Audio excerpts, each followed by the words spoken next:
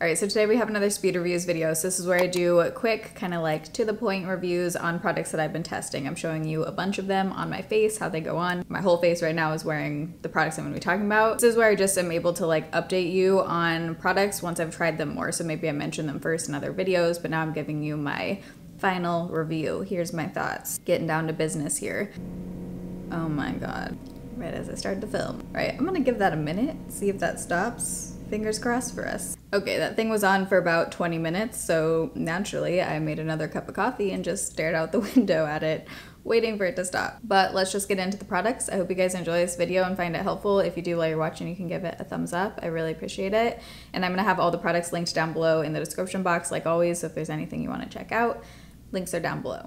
All right, so starting off with the AOA Blurfection Face Primer. So this is $1. AOA makes some killer stuff. Some of my favorite products like of all time come from AOA. Their lip mask, the highlighter, I'll leave a few of my favorites down below. This one, I feel like I can definitely live without. I was hoping this would be like a super good $1 blurring primer because it is hard to find good blurring primers. Feels like balmy, like wet when you first touch it, but when you blend it out, it leaves like a silky kind of feeling. It gives it like slick kind of base, so if you're someone who likes that, you might like this primer, but it's not super blurring. I don't put this over my pores and I'm like, whoa, my pores are looking amazing right now. I don't think you really need this one. This is the AOA Vita Glow Tinted Moisturizer with Vitamin C, so another product by AOA. This is one of their newer products. I have the shade Fair. So this is actually a really good shade match for me when I don't have tanner on. This is actually very nice. It's thicker than I expected and it goes on. Like it's definitely a thick kind of consistency. You do really have to like blend it in. So it's not something that I feel like is like a quick throw on kind of thing.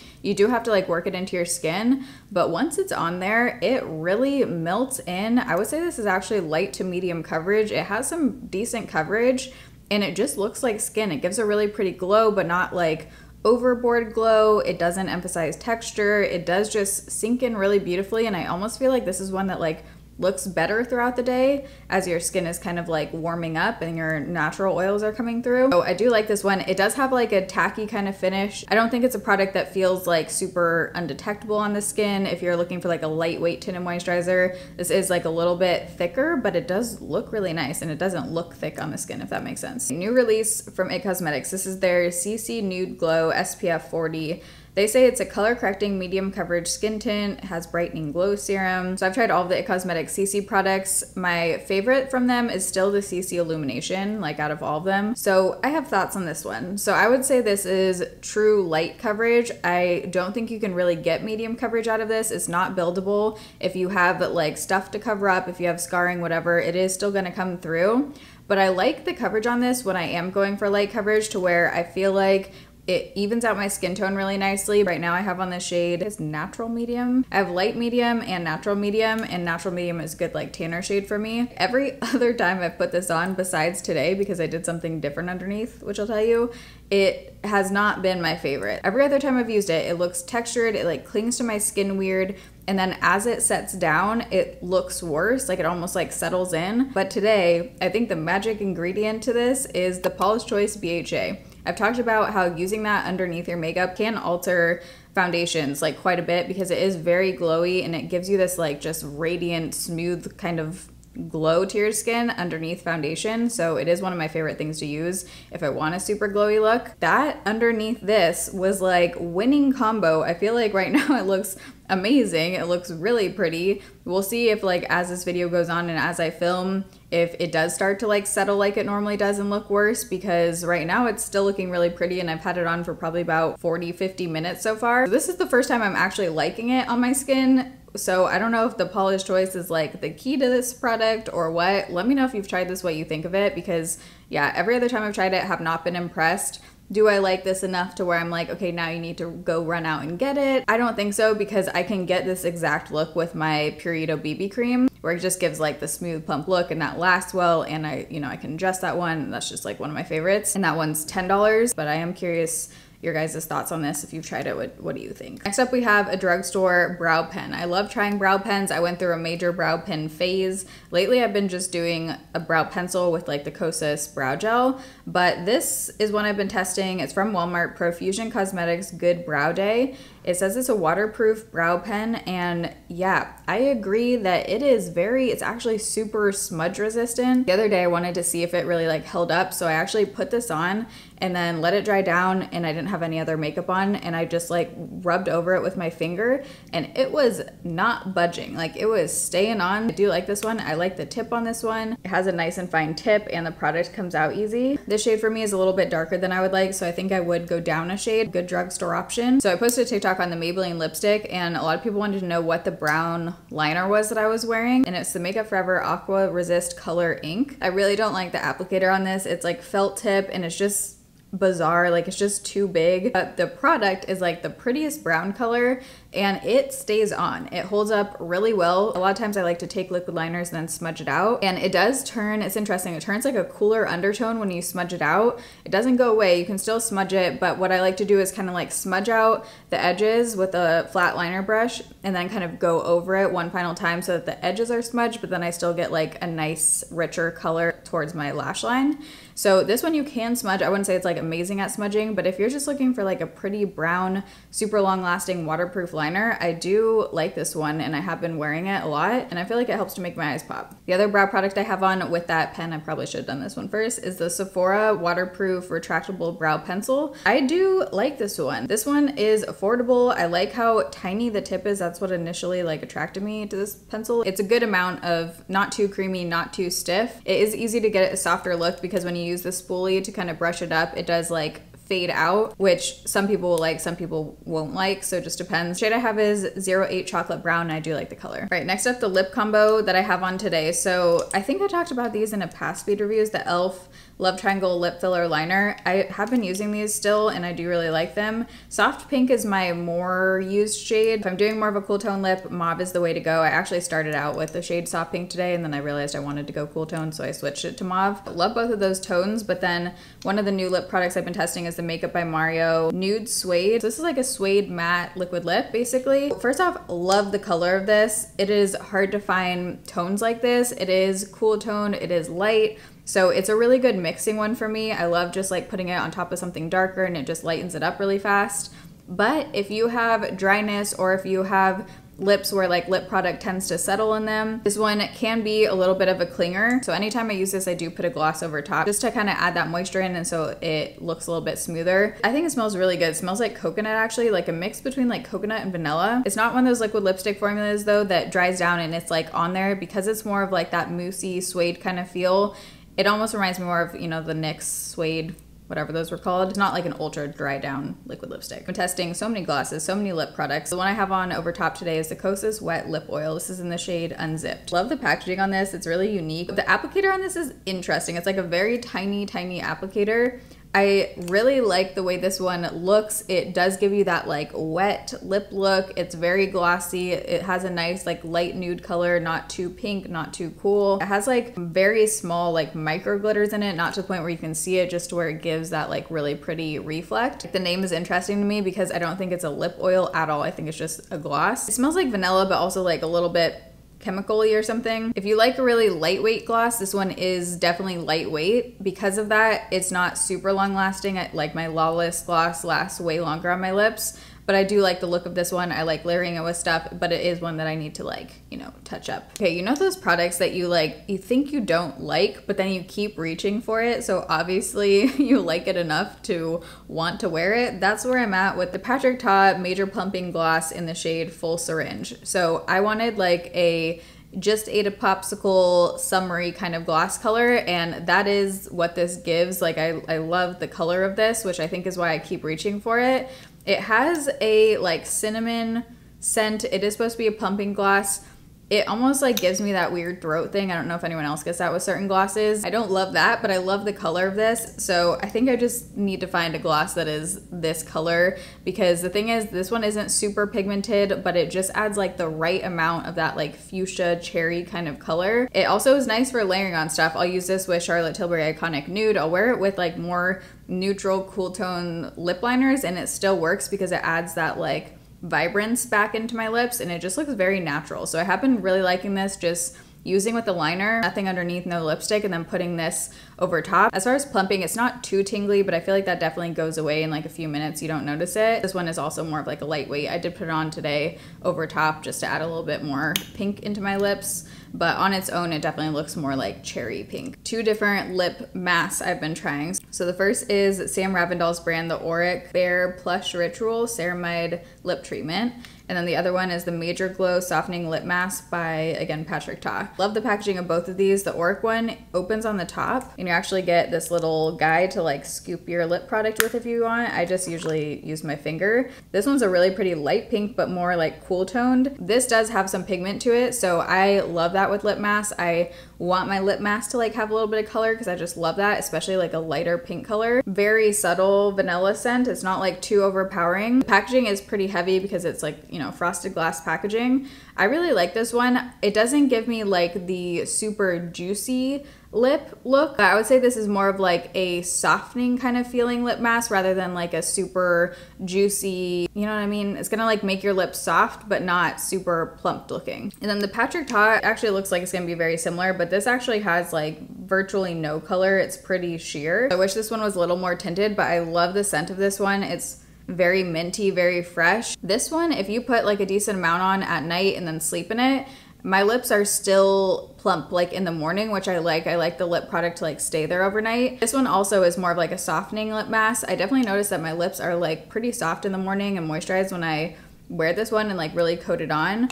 So I think it just depends. If you don't care about like the look of it, but you just want something like very moisturizing, this one is good, but it's not going to give you any kind of pink look or gloss or anything like that. If you're someone who wants the moisture of lip masks, but you like the glossy, like plump look and you want a little bit of color, honestly, just get the AOA one. It's like $1.50 or $1. I love the rose shade. I just used it up. It's super pretty. A concealer that I really did not like is the Lawless Conceal the Deal Full Coverage Concealer. So this is new from Lawless. I have the shade Marcona. I had high hopes for this because I do like one of the Lawless foundations and it says it's supposed to be full coverage. I don't know, man. I'm confused by this one. This is nowhere near full coverage. I would say I get like light coverage with this one. It just looks so dry. It's not creamy. It doesn't blend out well. Here's the applicator. I've had this one probably like 8 different times with like different foundation, different combos.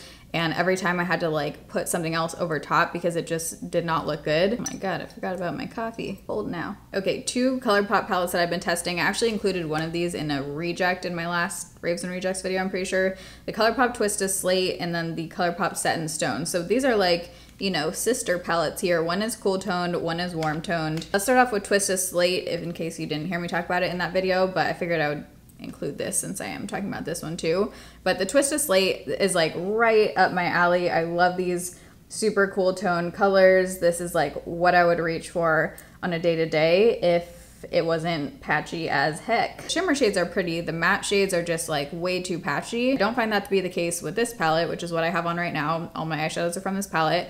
I don't find this palette to be patchy at all, so I don't know, maybe I just got like a defective one, or I don't know why there's like a difference in quality between these matte shades and then the warmer tone palette, but for whatever reason, yeah, not good. Obviously, that one is a little dead, so I haven't been able to use that one. But in these palettes, one interesting thing is you actually get like a cream shade. And I was like, maybe that's a primer. Maybe it's just something you put underneath to make the other ones more pigmented. You can kind of use it however you want. I wouldn't say it's like an incredible eye primer. So the way that I've been using it instead and the way that I used it today is just by putting a little bit on a brush over my lid before I go in with the shimmer shades. And it does just help to make them pop a little bit. I like that touch because I feel like that's kind of a new thing. I don't know if I've ever seen that in a palette, having like one cream shade, so I do like that idea. But this palette, I do really like. I find myself reaching for this a lot. I like the matte shades in here. The matte shades in this palette blend out well. If I'm going for like a warm look, I have been grabbing this. All right, this has been like love of my life lately, so happy I discovered this. It's the Dior Backstage Glow Face Palette. This has been sold out all the time, so if this is in stock and you're interested, I would pick it up because it goes in and out of stock and sells out all the time. But I have the lightest shade that they make of this, 01. Love this because I can use every shade in different ways. I did an Instagram reel on 4 ways I like to use this, but my most reach for shades are I'll actually mix these 2 shades right here. I love the pink shade in here as like a highlight and blush topper. It just looks like very natural, gives you that like summery kind of look. And this shade I can use for eyeshadow. If you have textured skin, this is one that does sit really beautifully over top. It gives you that like beaming glow look without that like stripey highlighter kind of look. It's not too glittery. It just is like a very flattering, beautiful, strobing kind of palette, but you can also use less and get like more of a natural kind of look. So I've been really loving this. It's also so freaking pretty to use over your lips. Like if you put that pink shade, oh my God, it is beautiful. All right, next up we have another lip product. This is one that I picked up when I did my big Sephora sale lip product haul. Did an Instagram reel on that as well. But this is like one of those lip products that I've always heard people talk about, Dior, but I had never tried. And I got the shade 373 Rose Celestial. These are just really in right now, like this tinted balm kind of thing where it's like a little bit more sheer color, but gives you like the plump look. Out of all of the formulas I've tried of these, I think Glossier makes the best one, Glossier Lucite. It does give you that like plump kind of look. I love the color of that one. This one doesn't give me that like plump look at all. And I almost feel like sometimes it makes my lines just look like a little bit more emphasized on my lips. I'll do a little hand swatch for you. It's pretty pigmented too, so it's not as easy to get that like sheer look with Glossier. The thing I like about the Glossier one is I can like go over it a few times if I want it like more pink, but if I just do this, it's like a sheer wash of color, versus this one is more of like a lipstick kind of situation, like a satin lipstick. It smells like candy or something. You can see like it is pretty pigmented. I'll do one swipe so you can see. That's one swipe. So if I like really layer it up, there you go. Maybe if I had a lighter pink shade, I would like this more, but this is just one that I personally don't think is worth the money. I feel like Glossier is a little bit cheaper and I like that formula better and I like that color better too. So this is one that I think you can definitely pass on. All right, this is a new mascara from Essence, their Double Trouble mascara. I think this might be my least favorite mascara that I've tried from Essence. I usually love their mascara. Probably my all-time favorite mascara is the Essence Lash Princess. So I love a lot of Essence's mascaras, but this one just like really gives me nothing. Even when I put on like 3 coats of this, I'm just like, where is the volume? Where are my lashes? It doesn't do a lot of anything, you know? Like some mascaras are good for length or some are better for volume. This is just like, is literally just like coating your lashes. Like I just don't feel like it gives enough of anything. If you want a good drugstore mascara, get the Essence Lash Princess or the Lottie London Super Fake. All right, the Rare Beauty Tin Moisturizer. So I originally purchased a different shade, returned it, and then got a shade that is a much better undertone for me, which is 26W. The other undertone was like just super orange. So my thoughts on this are, on its own, I think it's okay. I don't think it makes my skin look incredible. I'm not like wowed when I put it on. I do feel like it emphasizes some of my texture a little bit more than I would like. I do like the coverage on its own. I would say it's like a solid medium coverage, but the way that I like to wear this is on top of my tinted SPF. So I'll have the one that I use linked down below.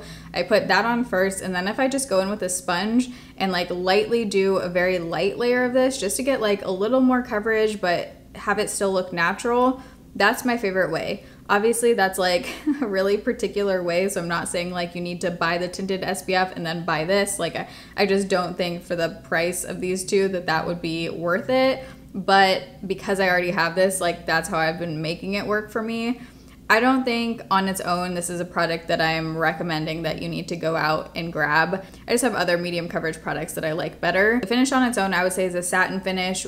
You can alter it, you know, depending on what you're putting under and over, like with anything. So for me, this is one that like I'm using because I have it, but if this disappeared out of my life tomorrow, I would not feel like I was missing anything. I wouldn't feel like I need to go repurchase it. And honestly, between these two, I think I would go with the Vita Glow over the Rare Beauty because you still get the coverage with this one, but it just looks a little bit more skin-like. But I do think I like the Vita Glow actually over the Rare Beauty. 2 super underrated AOA products. The metallic butter creams, they say they're gel liners and shadows, especially these shades like I've only used as eyeshadow. But I picked up the shade Love Story because of Dana Ann. We went to the AOA store together in Houston and she got this one, and then I was looking at her wearing it in a video and I was like, wait, I need that in my life. That is so pretty. The pigmentation and metallicness, very formal, of these is insane. Here's Love Story. Look at that. It is so pretty, and it does kind of like change a bit depending on what eyeshadow you have underneath it, so you can make it look really pretty and pink. The way Dana had this on her lid was with like a really pink shadow look, and it looked so pretty. And then the shade Glamour is just like a beautiful, super metallic silver for $1. Are you kidding?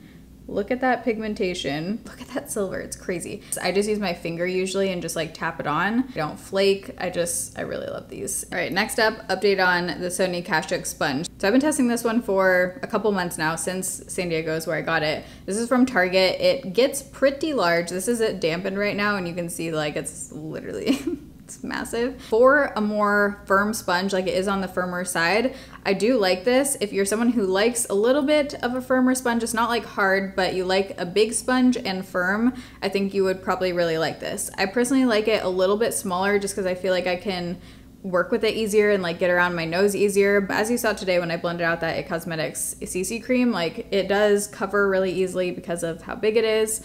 And it does the job. It's not a sponge that I feel like absorbs a lot of product, which I like, but this one I don't like dry. Like you definitely have to dampen this sponge. So I think it'll just be for a specific kind of person who likes a little bit more of a bigger, firmer sponge. Personally, I would rather reach for my Amazon sponges. Those are like my favorites. All right, next up, the One Size On Till Dawn Mattifying Waterproof Setting Spray. I love the can, little cute aerosol can. It is extremely fragranced. Like I'm talking, even if this was a perfume, you would need like a spritz of the perfume.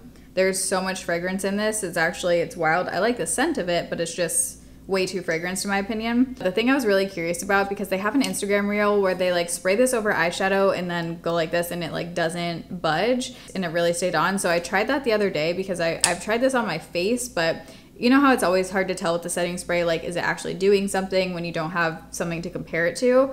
So I did put shadow, I put the ColourPop shadows on my hand and I did 2 of them with the setting spray and then 2 without, and then I went like this and I like rubbed it. I should have filmed this. And I noticed that this made the colors pop a lot more, and when it fully dried down and then I like rubbed over it with my hand, the ones that had this sprayed over top did not budge, but when I went to do it underwater, because it does say it's waterproof, they both still came off. So I wouldn't say it's waterproof, but it definitely helps with smudging. So if you have issues with like your makeup staying on or coming off or smudging, whatever, this might be a really good one to try if you're not sensitive to fragrance. If you are, like, this is a big no because it's just, like I said, so heavily scented. So because of the fragrance, for me, this isn't one that I like want to spray on my face every day. But if I have a night or a day where I just feel like I really need my makeup to stay on all day, that's when I will use this from now on. Another mascara, this is the AOA Tall Lash Mascara. So this I actually have layered over one coat of the Essence one because had to save the lashes, you know. This is a comb